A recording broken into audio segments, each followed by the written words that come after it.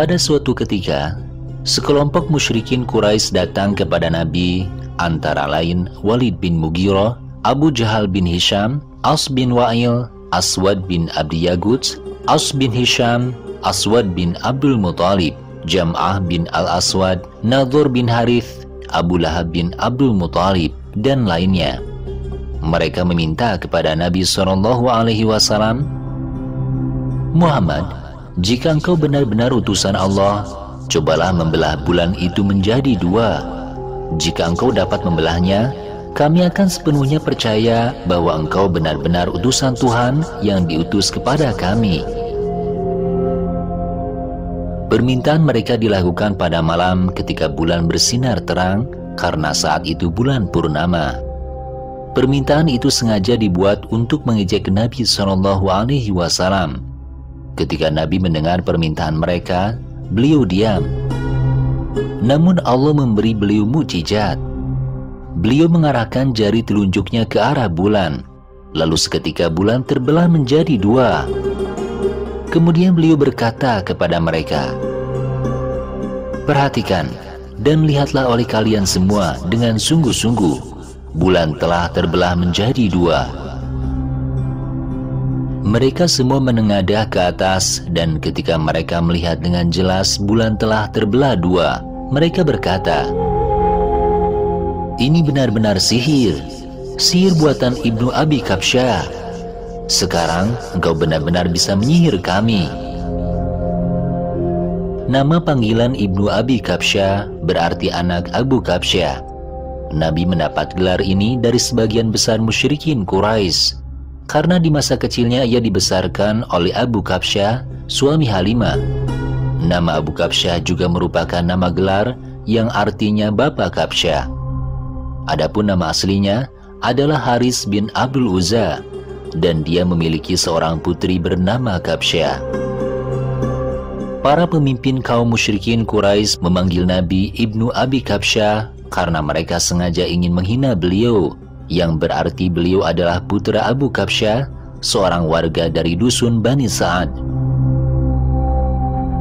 Sebagian dari mereka yang melihat terbelahnya bulan berkata, ya, meski Muhammad bisa menyihir mata kita, tapi dia belum tentu bisa menyihir mata orang lain selain kita.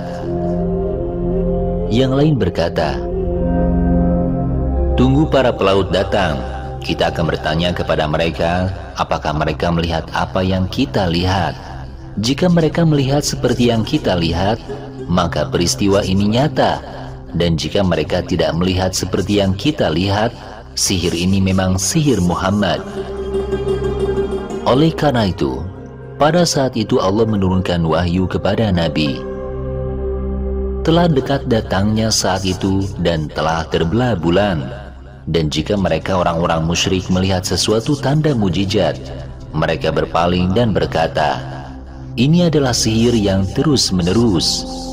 Dan mereka mendustakan Nabi dan mengikuti hawa nafsu mereka, sedang tiap-tiap urusan telah ada ketetapannya. Keadaan bulan terbelah menjadi dua, sebagian terlihat di atas gunung dan sebagian lainnya di atas gunung lain. Juga terlihat oleh mereka bahwa gunung Hira berada di antara dua belahnya. Setelah para pelaut dari luar kota datang ke Mekah dari segala urusan, orang-orang musyrikin Quraisy bertanya kepada para pelaut tentang terbelahnya bulan. Para pelaut menjawab dengan jelas bahwa mereka benar-benar telah melihat bulan terbelah dua sebelumnya. Meski demikian, kaum musyrikin tetap tidak mau mempercayainya dan masih menganggap kejadian itu sebagai sihir belaka. Hadis yang meriwayatkan terbelahnya bulan menjadi dua terdapat dalam Sahih Bukhari, Sahih Muslim, Sunan At-Tirmidzi, dan Musnad Ahmad dari beberapa sahabat Nabi, termasuk dari Ibnu Abbas, Ibnu Mas'ud, dan dari Anas. Peristiwa ini merupakan salah satu mukjizat yang diturunkan Allah kepada Nabi SAW.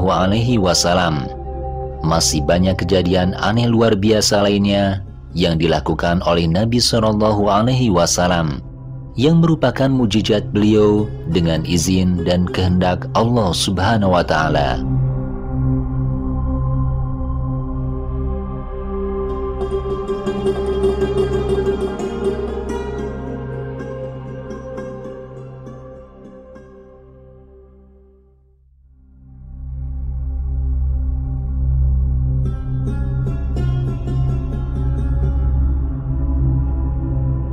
Di lain waktu, sekelompok musyrikin Quraisy datang kepada Nabi SAW dan berkata, "Wahai Muhammad, jika engkau benar-benar utusan Allah, coba minta kepada Tuhanmu untuk melenyapkan gunung-gunung yang menghimpit kita, sehingga kondisi kota Makkah menjadi lebih luas. Lalu di dalamnya ada mata air yang mengalirkan air di kedua sisi kota Makkah, seperti kota Syam, Irak, Mesir, dan lain-lain. Engkau harus meminta Tuhanmu lagi untuk menghidupkan kembali orang tua kita dan nenek moyang kita yang sudah meninggal, terutama Qusay bin Kilab yang mulia, karena dia adalah orang yang sangat berjasa selama hidupnya dan dipercaya oleh seluruh bangsa kita. Jika engkau dapat memenuhi permintaan kami sekarang, kami akan sepenuhnya percaya bahwa engkau benar-benar utusan Tuhan untuk kami semua."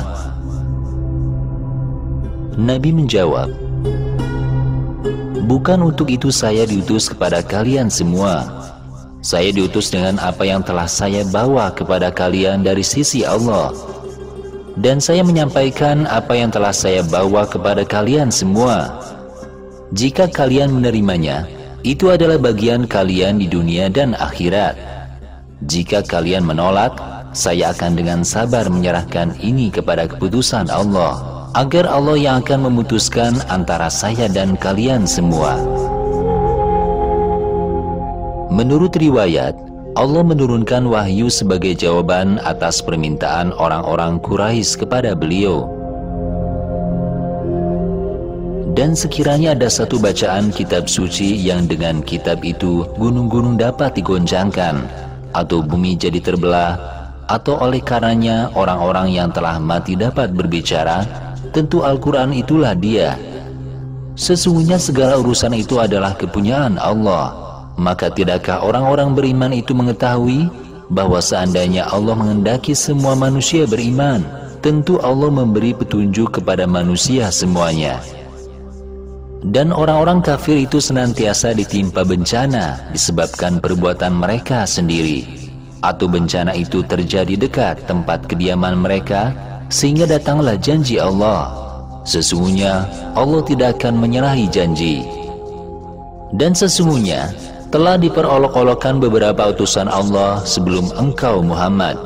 Maka aku beri tangguh kepada orang-orang yang kafir itu, kemudian aku binasakan mereka itu. Alangkah hebatnya siksaku itu. Dalam surat Ar-Ra'd ayat 31 juga terdapat penjelasan jika ada kitab bacaan yang dapat melenyapkan gunung, membelah bumi, dan yang mati dapat berbicara dengan yang hidup, pasti Al-Quranlah yang mampu. Jika Nabi dengan membawa Al-Quran bisa membawa atau membuat apapun yang mereka minta, seperti menggeser atau menghancurkan gunung dan tempatnya, membelah bumi sehingga mengeluarkan air darinya, membangkitkan orang mati sehingga mereka dapat berbicara, mereka tidak akan percaya. Apakah orang-orang yang beriman tidak mengetahui bahwa jika Allah menghendaki, Dia akan menetapkan bahwa orang-orang kafir akan selalu ditimpa musibah karena perbuatan mereka sendiri? Atau datang musibah di dekat rumah dan kampung mereka hingga datang kepada mereka janji Allah karena Allah tidak menyalahi janji? Nabi Muhammad tidak perlu heran dan sedih dengan permintaan mereka, karena para utusan Allah sebelumnya juga pernah diolok-olok oleh orang-orang kafir. Siksaan Allah atas mereka masih ditangguhkan, tetapi siksaan pasti akan menimpa mereka. Bukankah siksa yang ditimpakan Allah kepada mereka sangat pedih? Demikian jawaban Allah atas permintaan orang yang mencari jalan akan membantah seruan Nabi SAW.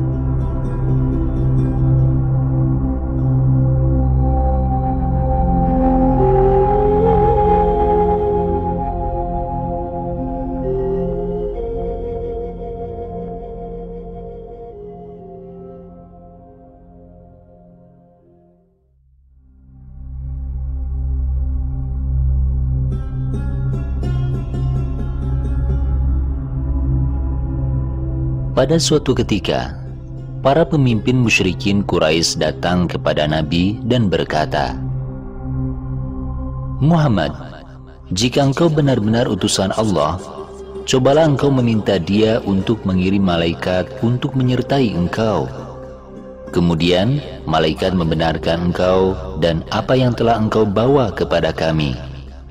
Hanya dengan begitu kami akan percaya kepada engkau bahwa engkau benar-benar utusan Tuhan." Salah seorang lainnya melanjutkan, "Wahai Muhammad, mengapa engkau tidak ditemani oleh seorang malaikat? Dan malaikat itu memberitahu kami sebelumnya bahwa engkau adalah utusan Allah yang telah datang kepada kami. Jika engkau datang seperti itu, kami akan percaya pada engkau dan semua yang sering engkau bacakan kepada kami." Menurut sebuah riwayat, Allah segera menurunkan wahyu kepada Nabi SAW. Dan mereka berkata, "Mengapa tidak diturunkan kepadanya Muhammad seorang malaikat? Dan kalau kami turunkan kepadanya seorang malaikat, tentu selesailah urusan itu. Kemudian mereka tidak diberi tangguh sedikit pun. Dan kalau kami jadikan rasul itu dari malaikat, tentu kami jadikan dia berupa dengan laki-laki. Dan jika kami jadikan dia berupa laki-laki, kami pun akan jadikan mereka tetap ragu sebagaimana kini mereka ragu. Dan sungguh telah diperolok-olokkan beberapa rasul sebelum kamu. Maka turunlah kepada orang-orang yang mencemoohkan di antara mereka balasan azab olok-olokan mereka." Jika Allah menurunkan malaikat kepada Nabi Muhammad SAW untuk datang kepada mereka, tentu semua urusan diputuskan karena mereka akan dibinasakan dan tidak akan diberi waktu lagi untuk beriman. Jika Allah menjadikan malaikat sebagai utusan atau rasul, tentu Allah menjadikan malaikat seperti laki-laki. Para malaikat akan ragu kepada mereka, dan mereka juga akan ragu kepada para malaikat, karena mereka tidak dapat membedakan antara malaikat dan manusia. Mereka akan menuduh itu hanya manusia, sebagaimana mereka menuduh Nabi Muhammad SAW. Nabi Muhammad harus memahami bahwa rasul-rasul Allah sebelumnya diejek dan diolok-olok oleh orang-orang kafir juga. Tapi perilaku mereka pasti akan dibalas. Jika sekarang mereka suka mengolok-olok Nabi, nanti mereka akan diolok-olok. Demikian jawaban Allah SWT atas permintaan mereka kepada Nabi SAW pada waktu itu. Permintaan mereka sebenarnya mengandung ejekan dan hinaan terhadap seruan Nabi. Suatu hari, beberapa pemimpin musyrikin Quraisy datang ke hadapan Nabi SAW dan berkata, "Wahai Muhammad, kami tidak akan percaya kepada engkau selamanya bahwa engkau adalah utusan Allah, kecuali engkau dapat membawa Tuhan dan malaikatmu ke hadapan kami." Sehubungan dengan permintaan kaum Quraisy, Allah menurunkan wahyu kepada Nabi. Berkatalah orang-orang yang tidak menanti-nanti pertemuannya dengan kami, "Mengapa tidak diturunkan kepada kita malaikat, atau mengapa kita tidak melihat Tuhan?" Sesungguhnya mereka memandang besar tentang diri mereka, dan mereka benar-benar telah melampaui batas dalam melakukan kezaliman. Pada hari mereka melihat malaikat-malaikat di hari itu, tidak ada berita gembira bagi orang-orang yang berdosa, dan mereka berkata, "Hijran mahjura." Orang-orang yang tidak mengharapkan atau tidak percaya akan pertemuan Allah di akhirat dan menerima balasan dari sisinya dengan sombong mengatakan, "Mengapa tidak seorang malaikat yang diturunkan kepada kami?" Mereka benar-benar sombong dan melampaui batas. Orang-orang seperti itu sangat durhaka. Pada hari mereka melihat para malaikat, mereka tidak bergembira sedikit pun karena dosa mereka. Mereka tidak suka bertemu dengan malaikat yang mereka minta ketika di dunia dan berkata, "Jauhkanlah malaikat itu dan jauhkan kami dari malaikat." Menurut riwayat lain, sebelum ayat itu diturunkan, Allah telah menurunkan satu ayat. Dan kalau kami turunkan kepada engkau tulisan di atas kertas, lalu mereka dapat menyentuhnya dengan tangan mereka, tentu orang-orang yang tidak percaya itu mengatakan, ini tidak lain adalah sihir yang nyata. Ayat ini diturunkan sehubungan dengan permintaan dari beberapa pemimpin Quraisy, yaitu Nadhr bin Harith, Abdullah bin Umayyah, dan Naufal bin Khuwailid. Mereka berkata kepada Nabi SAW, "Wahai Muhammad, kami tidak akan mempercayaimu kecuali jika engkau datang kepada kami dengan sebuah kitab yang ditulis pada lembaran kertas dari sisi Allah, disertai dengan 4 malaikat yang bersaksi bahwa kitab ini berasal dari sisi Allah." Saat itulah Allah menurunkan ayat ini. Jika Allah telah menurunkan sebuah kitab di atas kertas yang ditulis dalam warna hitam di atas putih kepada Nabi, dan orang-orang musyrikin menyentuh atau memegang kitab itu dengan tangan mereka, mereka akan berkata, itu tidak lain hanyalah sihir yang sangat nyata. Mereka pada dasarnya tidak suka menerima kebenaran, jadi meskipun semua permintaan mereka dikabulkan, mereka masih tidak akan menerima kebenaran. Bahkan mereka mengatakan omong kosong yang intinya mengejek dan mengolok-olok kebenaran.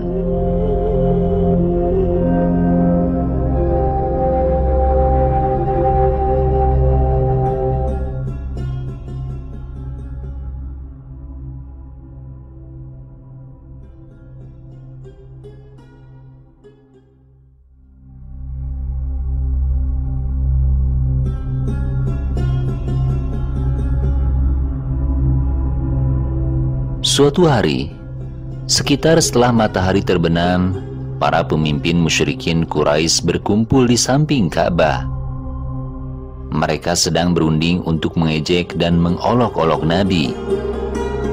Kemudian setelah berunding, mereka memanggil Nabi. Setelah Nabi SAW datang, mereka menyampaikan maksud mereka sebagai berikut. Pertama, Muhammad, kami tidak akan percaya kepada engkau selamanya, kecuali jika engkau dapat mengirimkan mata air dari bumi yang airnya dapat mengalir di kota ini. Kedua, Muhammad, kami tidak akan beriman kepada engkau selamanya, kecuali jika engkau memiliki kebun kurma, anggur, dan buah-buahan lainnya, dan engkau dapat mengalirkan sungai yang disertai beberapa aliran. Ketiga, Muhammad, kami tidak akan mempercayai engkau jika engkau belum bisa menjatuhkan sepotong langit kepada kami, seperti yang engkau katakan kepada kami tempo hari. Keempat, Muhammad, kami tidak akan percaya kepada engkau, kecuali engkau dapat membawa Tuhanmu dan para malaikat kepada kami, dan berhadapan muka dengan kami semua. Kelima, Muhammad, kami tidak akan percaya kepada engkau, kecuali engkau memiliki rumah atau bangunan besar dari emas dan perak. Keenam, Muhammad, kami tidak akan percaya kepada engkau, kecuali jika engkau bisa naik ke langit dan membawa catatan yang bisa kami baca, yang menyatakan bahwa engkau benar-benar utusan Allah. Itu adalah saksimu. Demikian permintaan mereka kepada Nabi SAW pada waktu itu. Setelah mendengar permintaan seperti itu, dengan tenang Nabi hanya menjawab, "Bukan itu yang harus saya lakukan, dan saya bukan orang yang bisa melakukan itu. Saya diutus oleh Allah kepada kalian semua bukan untuk itu. Tuhan menyuruh saya untuk menyampaikan kepada kalian kabar gembira dan ancaman. Jika kalian menerima apa yang saya bawa kepada kalian, itu adalah bagian kalian di dunia dan di akhirat. Jika kalian menolak dan mengingkariku, saya akan bersabar dan menyerahkan urusan kepada Allah, sampai Allah memutuskan antara saya dan kalian semua." Mereka tidak puas dengan jawaban Nabi, jadi mereka berkata, Cobalah untuk menjatuhkan langit sepotong demi sepotong kepada kami, seperti yang engkau katakan, bahwa Tuhanmu dapat melakukan ini jika Dia menghendaki. Kami tidak akan percaya pada engkau, kecuali engkau bisa lakukan seperti yang kami minta. Nabi SAW menjawab, itu terserah Allah. Jika Dia suka melakukannya, tentu Dia akan segera melakukannya. Selanjutnya mereka mengajukan usul lain kepada Nabi SAW. Mereka berkata, wahai Muhammad, apakah Tuhanmu tidak mengetahui bahwa kami akan duduk bersamamu, berbicara denganmu dan bertanya kepadamu tentang apa yang kami tanyakan kepadamu, dan membuat beberapa permintaan kepadamu seperti yang telah kami nyatakan. Kemudian Dia datang kepada engkau, memberikan pemberitahuan terlebih dahulu, dan tentu saja Dia akan memberitahu engkau apa yang akan Dia lakukan untuk kami, jika kami tidak menerima apa yang telah engkau sampaikan kepada kami. Kemudian mereka berkata, kami mendapat kabar bahwa orang yang mengajari engkau tentang apa yang engkau katakan kepada kami adalah seorang laki-laki di negeri Yamamah bernama Rahman. Demi Allah, kami tidak akan pernah percaya pada laki-laki bernama Rahman. Kami perlu memberitahu engkau Muhammad bahwa kami tidak akan membiarkanmu menyampaikan apa yang telah engkau katakan kepada kami, sehingga salah satu dari keduanya terjadi. Kami membinasakan engkau atau engkau membinasakan kami. Beberapa dari mereka berkata, kami menyembah malaikat, yaitu putri-putri Allah. Dan beberapa yang lain mengatakan, kami tidak akan beriman kepada engkau sampai engkau membawa Allah dan sekelompok malaikat kepada kami dan bisa bertatap muka. Setelah mendengar kata-kata mereka, Nabi SAW bangkit meninggalkan mereka. Saat itu salah seorang dari mereka bernama Abdullah bin Abi Umayyah, anak dari bibi Nabi yang bernama Atikah binti Abdul Muthalib, berkata kepada Nabi, Muhammad, kamu telah mengajukan beberapa usul dan permintaan, tetapi engkau tidak suka menerima usul mereka. Mereka bertanya kepadamu tentang beberapa hal sehingga mereka benar-benar yakin tentang kedudukanmu di hadapan Allah seperti yang engkau katakan. Mereka akan membenarkan dan mengikuti engkau, tetapi engkau tidak menyetujui dan membuktikan permintaan mereka. Mereka meminta engkau untuk membuktikan sesuatu yang merupakan bukti kelebihan engkau atas mereka dan kedudukan engkau di sisi Allah, tetapi engkau tidak melakukannya. Mereka meminta engkau untuk mempercepat datangnya azab dari Allah seperti yang selalu mengancam mereka, tetapi engkau tidak melakukannya. Demi Allah, saya tidak akan percaya padamu selamanya sampai engkau bisa membangun tangga ke langit, lalu engkau naik ke langit di depan mataku dan saya bisa melihatnya. Kemudian engkau datang lagi kepada saya dengan 4 malaikat yang akan bersaksi kepada engkau bahwa engkau benar seperti yang engkau katakan. Demi Allah, jika engkau telah melakukan itu, saya pikir saya akan membenarkan engkau. Demikian kata Abdullah bin Abi Umayyah kepada Nabi. Kemudian dia meninggalkan Nabi dan Nabi SAW pun meninggalkan mereka dan terus pulang ke rumah keluarga beliau dengan perasaan sedih dan menyesal atas segala yang telah dilakukan para pemimpin Quraisy terhadap seruan beliau. Kemudian Allah menurunkan wahyu kepada Nabi,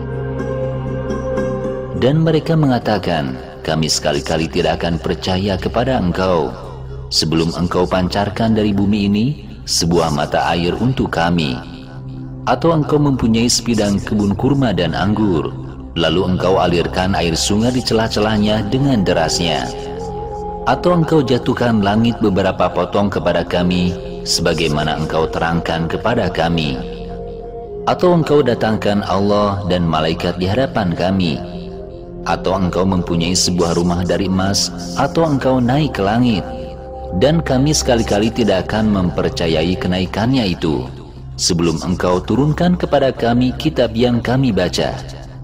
Katakanlah, Maha Suci Tuhanku, bukankah aku ini seorang rasul dari bangsa manusia juga?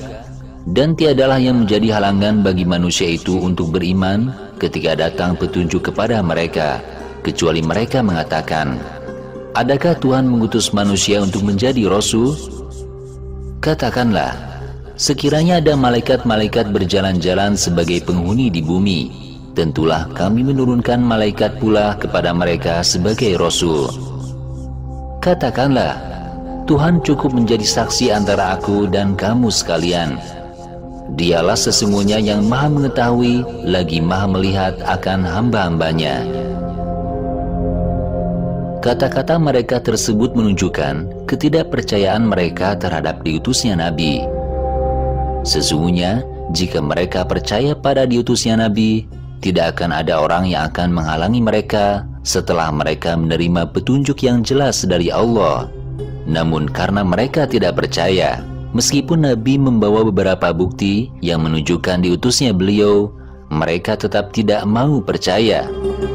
Oleh karena itu, semua perkataan mereka dijawab oleh Allah dengan jelas, bahwa jika mereka masih tidak percaya pada terutusnya Nabi Muhammad, beliau diperintahkan untuk menyatakan kepada mereka bahwa beliau adalah manusia biasa yang menjadi utusan Allah.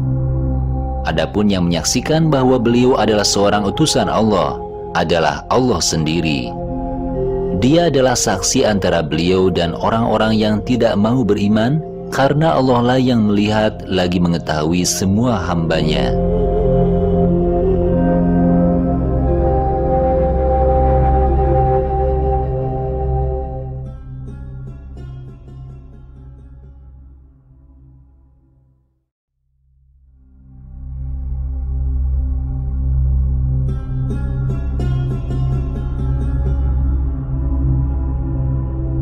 Suatu ketika, orang-orang musyrikin Quraisy menanyakan kepada Nabi SAW tentang posisi Nabi yang melakukan kegiatan seperti yang biasa dilakukan oleh manusia biasa.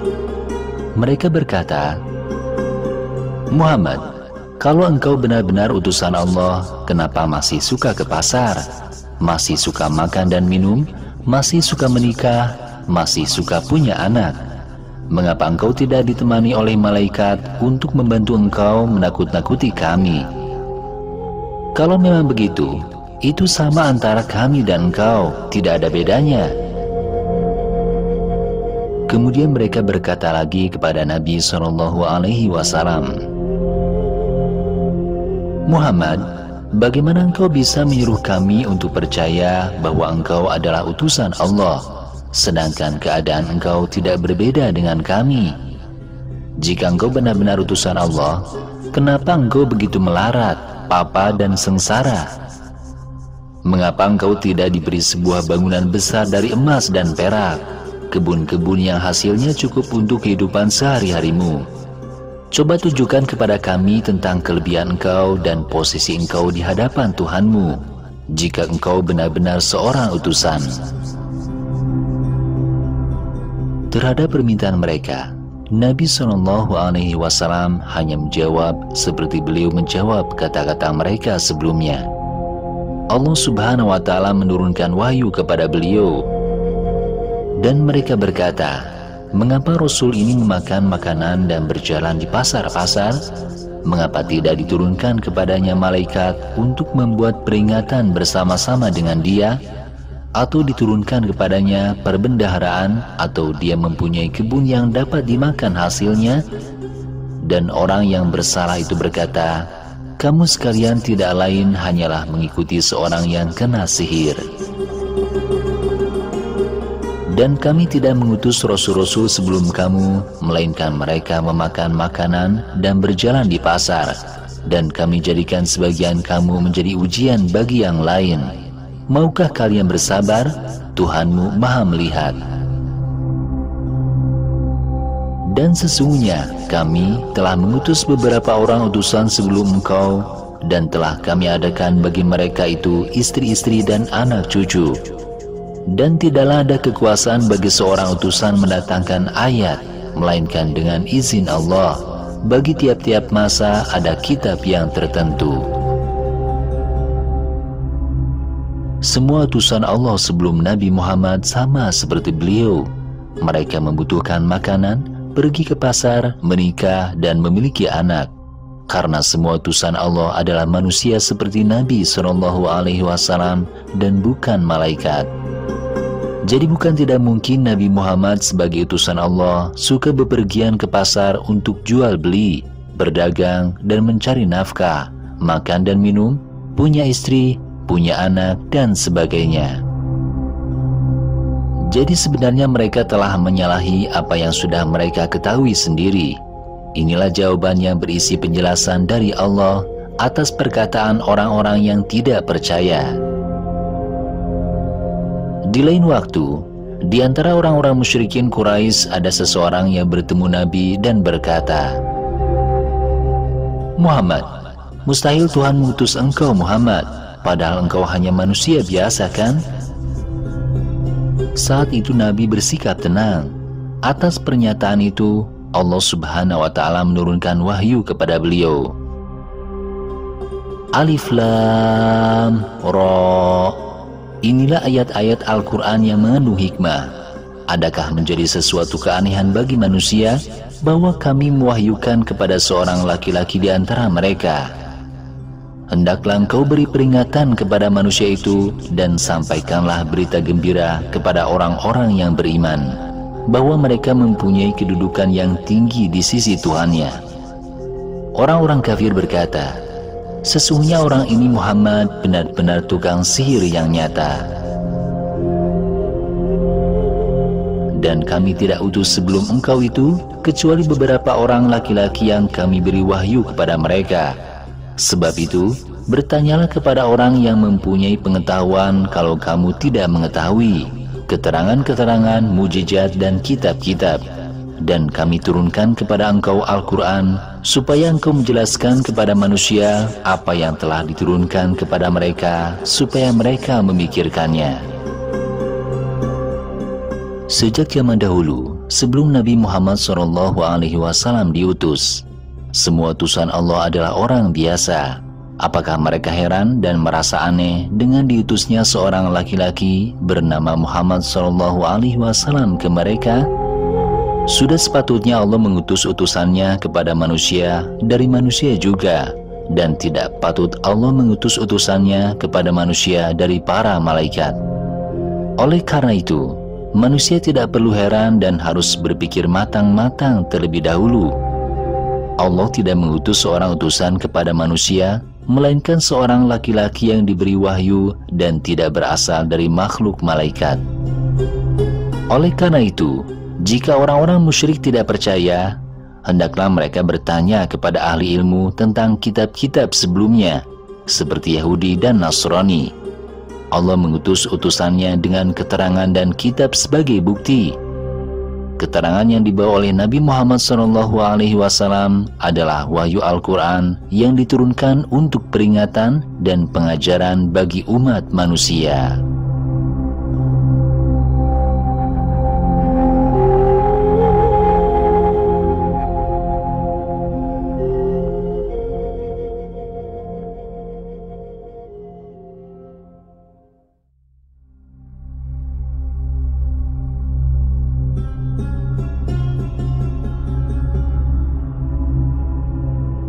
Pada suatu ketika, di antara para pembesar musyrikin Quraisy ada yang mengatakan dengan kata-kata yang mengandung ejekan kepada Nabi SAW, "Muhammad, jika utusan Tuhan itu bukan malaikat, dia pasti telah memilih salah satu pembesar kedua negeri ini untuk menjadi utusannya. Namun mengapa tidak salah seorang dari pembesar kedua negeri ini yang diutusnya, yaitu Walid bin Mughirah al-Quraisy dan Umair bin Mas'ud al-Thaqafi? Jika salah seorang dari pembesar kedua negeri ini yang diutus, tentu kami percaya dan semua orang juga percaya, bukan?" Menurut riwayat, yang dimaksud dengan kata dua negeri itu adalah Mekah dan Taif. Dan salah seorang dari dua pembesar menurut riwayat lain adalah Walid bin Mughirah di kota Mekah dan Habib bin Umair atau Mas'ud bin Amr al-Thaqafi di kota Taif. Pada saat itu, Allah menurunkan wahyu kepada Nabi SAW. Dan mereka kaum musyrikin berkata, mengapa Al-Quran ini tidak diturunkan kepada seorang laki-laki dari salah seorang pembesar dari kedua negeri, Mekah dan Taif ini?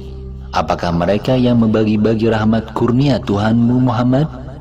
Kami yang membagi di antara mereka tentang penghidupan mereka di atas dunia, dan kami yang meninggikan sebagian mereka atau yang lain beberapa derajat, agar sebagian mereka menjadi pelayan bagi yang lain.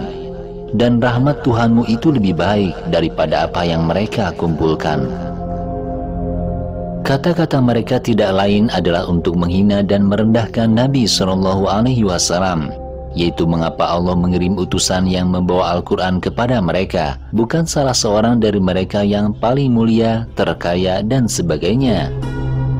Menurut riwayat pada waktu itu, orang terkaya, kedudukan tertinggi, dan punya kelebihan di atas segalanya di kota Mekah dan di kota Taif adalah Walid bin Mughirah dari kaum Quraisy di kota Mekah dan Umair bin Mas'ud dari kota Taif.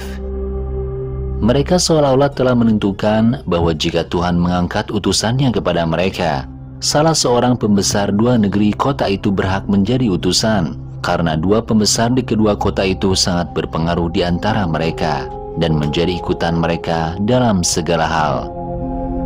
Jelasnya, apakah mereka membagikan rahmat Tuhan? Yang membagikan rahmat atau karunia Tuhan bukanlah mereka, tetapi Allah sendiri yang memberi penghidupan atau kebutuhan hidup mereka di dunia.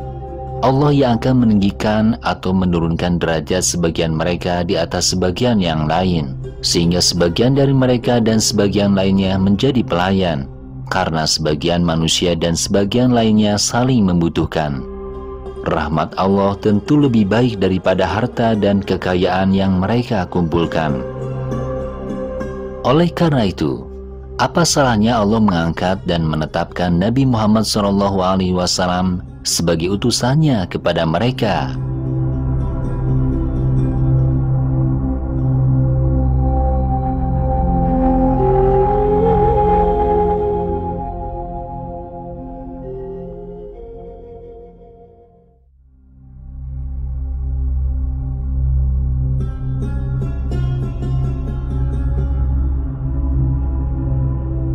Suatu ketika, di antara orang-orang musyrik Quraisy ada yang berkata kepada Nabi SAW,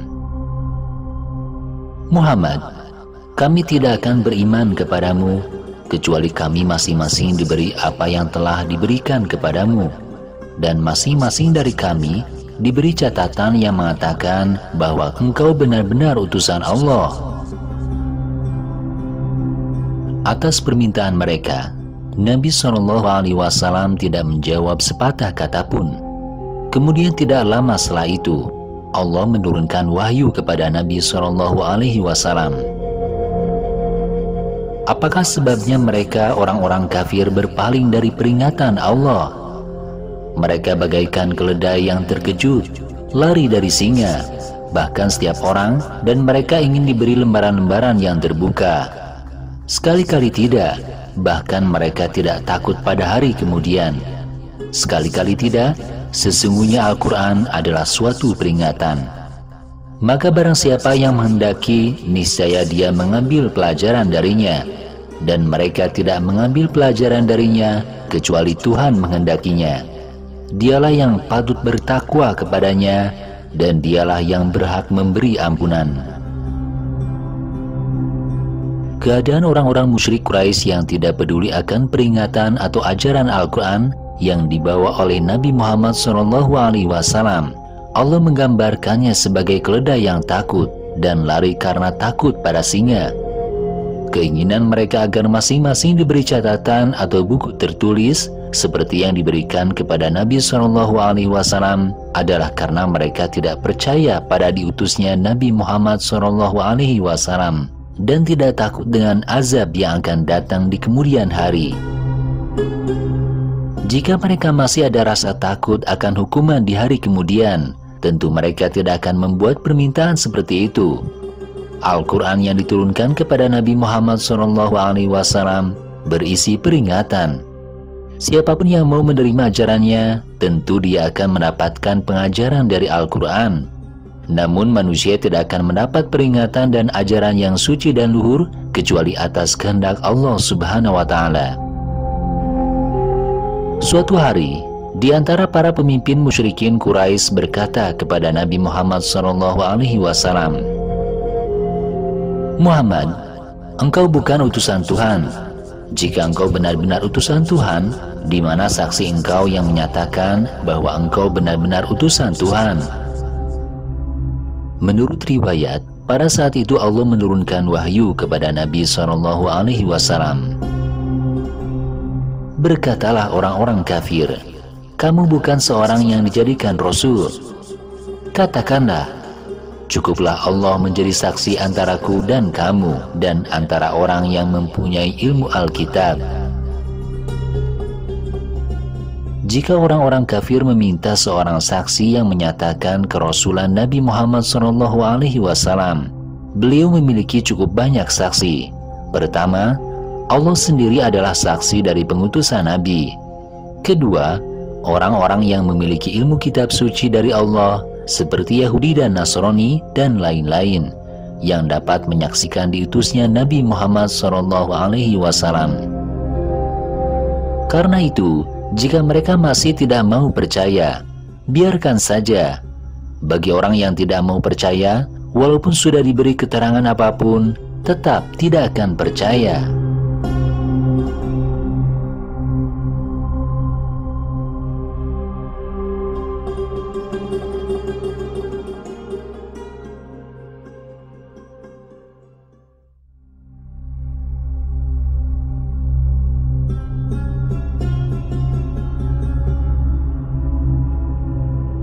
Suatu hari, beberapa pemuka dan pembesar kaum Quraisy berkata kepada Nabi SAW, "Wahai Muhammad, engkau mengatakan kepada kami bahwa Nabi Musa memiliki tongkat untuk memukul batu sampai pecah, dan bahwa Nabi Isa dapat menghidupkan orang mati.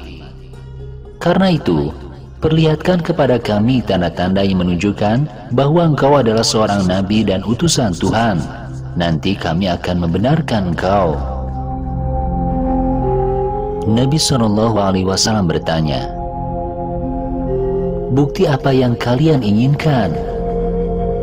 Mereka berkata, "Engkau harus membuat gunung Sofa itu menjadi emas untuk kami." Nabi berkata, "Jika saya telah melakukannya, apakah kalian akan membenarkan saya?" Mereka berkata, "Ya, demi Tuhan, jika engkau melakukannya, tentu saja kami akan percaya dan mengikuti engkau." Nabi Muhammad SAW kemudian berdiri berdoa kepada Allah, dan segera Jibril datang kepada beliau dan berkata, "Jika engkau mau, bukit Sofa itu akan menjadi emas. Namun jika mereka masih tidak yakin kepadamu, pasti kami akan menurunkan hukuman kepada mereka. Jika engkau mau, biarkan mereka sampai mereka bertaubat bagi orang-orang yang mau bertaubat. Kami persilahkan untuk memilih salah satu dari keduanya." Nabi menjawab, "Sebenarnya saya lebih suka membiarkan mereka bertaubat bagi yang mau bertaubat." Menurut riwayat, pada saat itu Allah menurunkan wahyu kepada Nabi SAW. Mereka bersumpah dengan nama Allah dengan segala kesungguhan, bahwa sungguh jika datang kepada mereka suatu mukjizat, pastilah mereka beriman kepadanya. Katakanlah, mukjizat-mukjizat itu hanya berada di sisi Allah. Dan apakah yang memberitahukan kepadamu bahwa apabila mukjizat datang, mereka tidak akan beriman? Dan begitu pula kami memalingkan hati dan penglihatan mereka, seperti mereka belum pernah beriman kepadanya pada permulaannya, dan kami biarkan mereka bergelimang dalam kesesatan yang sangat. Sekiranya kami turunkan malaikat kepada mereka, dan orang-orang yang telah mati berbicara dengan mereka, dan kami kumpulkan pula segala sesuatu ke hadapan mereka, niscaya mereka tidak juga akan beriman, kecuali jika Allah menghendaki. Tetapi kebanyakan mereka tidak mengetahui. Orang-orang musyrik bersumpah atas nama Allah dengan sebenar-benarnya sumpah bahwa jika Nabi Muhammad SAW membawa tanda-tanda bukti sesuai dengan kepentingan mereka, mereka akan beriman kepada Nabi karena sebab tanda-tanda itu. Nabi dengan tegas menyatakan bahwa ayat-ayat atau tanda-tanda itu hanya milik Allah. Nabi diminta untuk tidak terburu-buru mempercayai sumpah mereka. Apa yang menunjukkan dan siapa yang memberitahu Nabi bahwa jika tanda-tanda bukti telah datang kepada mereka, mereka akan beriman? Ketahuilah bahwa jika tanda-tanda bukti yang mereka inginkan telah datang kepada mereka, mereka tidak akan beriman. Mereka tidak mau lagi percaya kepada Muhammad yang telah menunjukkan keterangan-keterangan yang jelas. Allah memalingkan hati dan pandangan mereka, sehingga mereka terus menolak untuk percaya pada kebenaran. Selanjutnya, jika Allah menurunkan malaikat kepada mereka dan orang mati dapat berbicara dengan mereka, dan Allah mengumpulkan beberapa keterangan yang jelas di depan mereka, mereka tetap tidak akan percaya kecuali Allah menghendaki.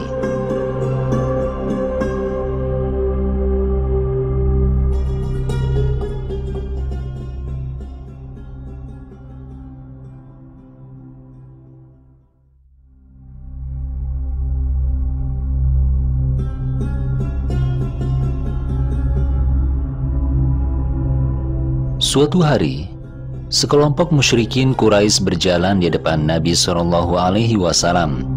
Selain itu, selain Nabi ada beberapa sahabat Nabi yang miskin, mantan budak atau hamba sahaya, seperti Bilal, Suhaib, Ammar, Khobab, dan lain-lain. Mereka dipandang oleh kaum Quraisy sebagai orang-orang yang rendah dan hina. Menurut riwayat, di antara kaum Quraisy yang berjalan di depan Nabi itu adalah Utbah bin Robi'ah, Saibah bin Robi'ah, Qurdah bin Abdi Amr, Haris bin Amir, Mut'im bin Adi, dan lain-lain, yang terdiri dari bangsawan Quraisy keturunan Abdu Manaf. Kemudian salah seorang dari mereka berkata kepada Nabi, "Apakah kami para pembesar dan bangsawan disuruh berada di antara mereka karangan bawah Muhammad? Singkirkan mereka dari kami terlebih dahulu. Jika engkau menyingkirkan mereka, kami akan mengikuti engkau Muhammad." Kemudian sebagian dari mereka berkata, "Apakah mereka sudah mendapat petunjuk dari Allah dan mendapat nikmat darinya? Kalau mereka orang-orang yang mendapat hidayah dan mendapat nikmat dari Allah, mengapa mereka miskin dan melarat?" Sehubungan dengan perkataan mereka seperti ini, Allah menurunkan wahyu kepada Nabi. "Dan berilah peringatan dengan apa yang diwahyukan itu kepada orang-orang yang takut akan dihimpunkan kepada Tuhannya pada hari kiamat. Sedang bagi mereka tidak ada seorang pelindung dan pemberi syafaat pun selain dari Allah agar mereka bertakwa. Dan janganlah kamu mengusir orang-orang yang menyuruh Tuhannya di pagi hari dan di petang hari, sedang mereka menghendaki keriduannya. Kamu tidak memikul tanggung jawab sedikit pun terhadap perbuatan mereka, dan mereka pun tidak memikul tanggung jawab sedikit pun terhadap perbuatanmu, yang menyebabkan kamu mengusir mereka, sehingga kamu termasuk orang-orang yang zalim. Dan demikianlah telah kami uji sebagian mereka, orang-orang yang kaya, dengan sebagian mereka, orang-orang miskin, supaya orang-orang yang kaya itu berkata, 'Orang-orang semacam inikah di antara kita yang diberi anugerah oleh Allah kepada mereka?' Allah berfirman, 'Tidakkah Allah telah lebih mengetahui tentang orang-orang yang bersyukur kepadanya?' Nabi Muhammad SAW diperintahkan oleh Allah untuk memberi ancaman kepada orang-orang yang beriman. Orang-orang beriman akan dikumpulkan dan dibawa ke hadapan Allah dengan ancaman-ancaman yang disebutkan dalam Al-Quran. Di hadapan Allah kelak, tidak ada penolong pun yang bisa melepaskan azab Allah selain Dia. Karena itu, mereka disarankan untuk memelihara diri dari melanggar larangan-larangan Allah. Nabi Muhammad tidak diperbolehkan mengusir orang-orang yang beriman karena permintaan orang-orang kafir. Orang yang beriman selalu beribadah dan taat kepada Allah, baik pagi maupun sore hari, dengan ikhlas mencari keridhoannya.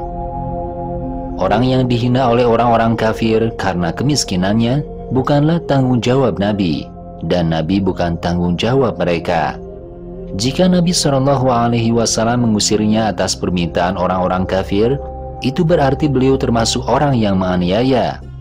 Allah memang memberikan ujian kepada orang-orang kafir Quraisy yang merasa kaya dan mulia dengan masuk Islamnya terlebih dahulu dari kalangan orang-orang miskin dan hina menurut orang-orang kafir Quraisy. Akankah orang kaya dan bangsawan itu mengikuti orang miskin dan hina, mengikuti seruan Nabi Muhammad SAW, atau tidak? Bahkan mereka menghina dan merendahkan orang-orang yang menjadi pengikut Nabi, karena mereka selalu menyombongkan kekayaan dan kedudukannya. Allah lebih mengetahui orang-orang yang mau bersyukur kepadanya.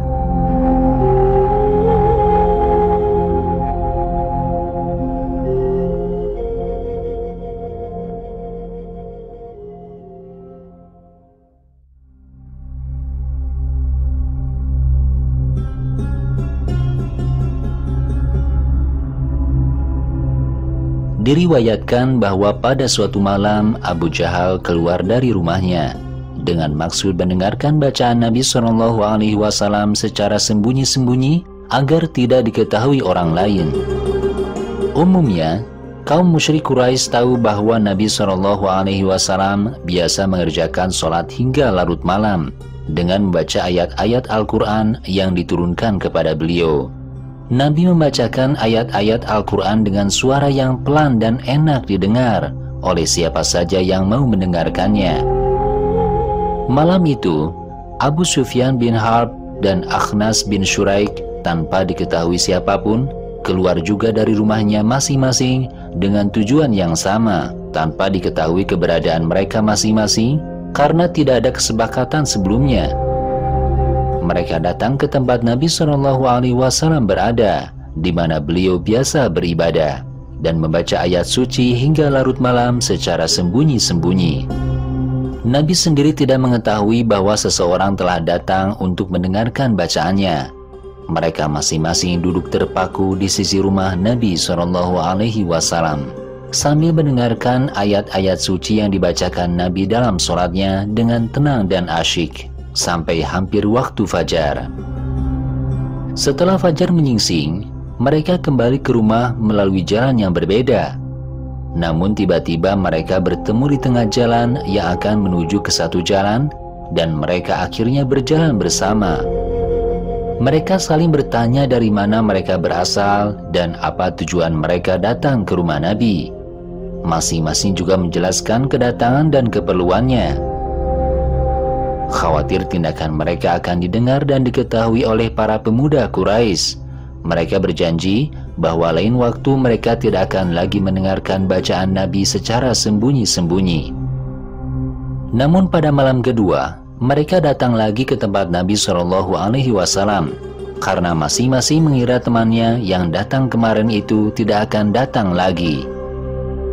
Di pagi hari, tanpa diduga mereka bertemu lagi di tengah jalan. Mereka berjanji tidak akan mengulanginya lagi di lain waktu, karena takut tindakan mereka didengar dan diketahui oleh para pemuda Quraisy. Mereka khawatir pada akhirnya tindakan mereka akan membawa konsekuensi yang tidak diinginkan. Pada malam ketiga, tanpa sepengetahuan mereka masing-masing, mereka datang lagi seperti yang terjadi pada 2 malam sebelumnya. Setelah mereka masing-masing bertemu, mereka mengadakan perjanjian satu sama lain. Mereka berjanji tidak akan mengulanginya lagi karena sangat berbahaya bagi diri mereka sendiri. Namun setelah fajar dan matahari hampir bersinar, Akhnas bin Syuraik mengambil tongkatnya dan datang ke rumah Abu Sufyan. Setelah bertemu, Akhnas berkata kepada Abu Sufyan, "Katakan padaku, hai Abu Handolah, tentang pendapat engkau, apa yang telah engkau dengar dari Muhammad?" Abu Sufyan berkata jujur, "Sesungguhnya wahai Abu Tha'labah, saya telah mendengar beberapa hal dari Muhammad yang saya tahu artinya, dan saya juga mendengar beberapa hal yang saya tidak tahu arti dan maksudnya. Akhnas bin Syuraik berkata, demi seperti sumpahmu, saya punya pendapat yang sama. Kemudian Akhnas meninggalkan rumah Abu Sufyan dan melanjutkan perjalanan ke rumah Abu Jahal. Setelah masuk dan menemukan Abu Jahal di rumahnya, dia bertanya kepada Abu Jahal, wahai Abu Hakam, apa pendapatmu tentang apa yang telah engkau dengar dari Muhammad? Abu Jahal terdiam mendengar pertanyaan ini. Dia kembali bertanya kepada Akhnas, apa yang kau dengar? Demikian kata Abu Jahal. Kemudian Abu Jahal mengatakan yang bukan-bukan, tidak sesuai dengan apa yang diminta Akhnas. Dan akhirnya dia berkata, demi Tuhan, saya tahu bahwa dia Muhammad adalah orang yang benar, tetapi betapa beratnya bagi kami untuk menjadi keturunan Abdul Manaf. Maka Akhnas berdiri dan meninggalkan rumah Abu Jahal.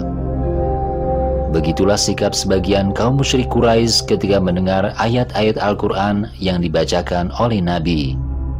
Dari riwayat ini, kita dapat menarik kesimpulan bahwa di antara para pemuka musyrik Quraisy banyak yang bertanya dalam hati, apakah benar Muhammad adalah pembawa agama yang benar, dan sesungguhnya apa saja ayat yang dibacanya. Bahkan menurut riwayat, Abu Jahal sendiri pernah berkata kepada Nabi SAW, sesungguhnya kami tidak mendustaimu Muhammad, tetapi kami tidak ridho dengan apa yang telah engkau bawa. Menurut sebuah riwayat, Allah menurunkan wahyu kepada Nabi. Karena mereka itu sebenarnya bukan mendustakan Muhammad, tetapi orang-orang yang zalim itu mengingkari ayat-ayat Allah. Para pemuka kaum musyrik Quraisy pada umumnya tidak mendustai Nabi. Mereka tidak pernah memberitahu Nabi SAW bahwa Nabi adalah pendusta, karena mereka tahu bahwa sejak kecil Nabi dikenal jujur. Hanya saja mereka membenci, membantah, dan mengingkari ayat-ayat Allah yang dibawa oleh Nabi. Bahkan menurut salah satu riwayat, Abu Jahal dan para sahabatnya menjadi semakin angkuh dan congkak karena kebencian dan keingkaran mereka terhadap ayat-ayat yang telah Allah turunkan kepada Nabi. Karena kesombongan mereka, mereka mengucapkan kata-kata yang menentang Tuhan.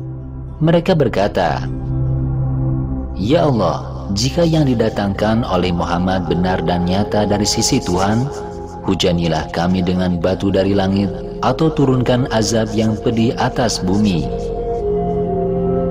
Oleh karena mereka berkata demikian, Allah menurunkan wahyu kepada Nabi SAW. Dan ingatlah ketika mereka orang-orang musyrik berkata, ya Allah, jika betul Al-Quran ini dialah yang benar dari sisi Engkau, maka hujanilah kami dengan batu dari langit, atau datangkanlah kepada kami azab yang pedih.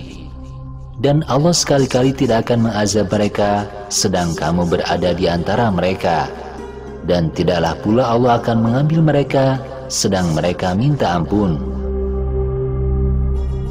Jika Nabi Muhammad SAW dan pengikutnya tidak berada di tengah-tengah mereka, maka Allah akan menurunkan azab sebagaimana yang mereka minta pada waktu itu. Namun karena Nabi Muhammad dan kaum muslimin yang berada di tengah-tengah mereka masih beribadah dan memohon ampun kepada Allah, Allah menahan hukuman yang mereka minta. Jika mereka tidak sombong dan angkuh, tentu bukan hukuman yang mereka minta, tetapi mereka pasti akan memohon, ya Tuhan, jika ayat-ayat yang dibawa Muhammad benar darimu, berilah kami petunjuk dan pimpinan yang benar. Namun karena mereka keras kepala, mereka tidak meminta hidayah, melainkan hukuman. Oleh karena itu, ketika Nabi SAW membacakan ayat-ayat Al-Quran dan menyuruh orang-orang musyrik untuk mempercayai seruan beliau, mereka selalu mengejek beliau. Pada suatu waktu, mereka mengejek ayat-ayat dan seruan Nabi dengan mengatakan, Muhammad, hati kami tertutup rapat dari seruanmu kepada kami. Kami tidak mengerti apa yang engkau katakan. Di telinga kami ada sumbatan.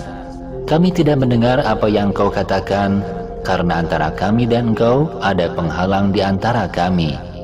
Engkau sebaiknya melakukan semua yang akan engkau lakukan, dan kami akan melakukan semua yang biasanya kami lakukan, karena kami sama sekali tidak mengerti apa yang engkau lakukan.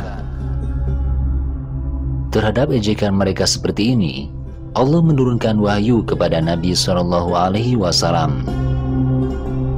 Dan apabila kamu membaca Al-Quran, niscaya kami adakan antara kamu dan orang-orang yang tidak beriman kepada kehidupan akhirat suatu dinding yang tertutup, dan kami adakan tutupan di atas hati mereka dan sumbatan di telinga mereka, agar mereka tidak dapat memahaminya.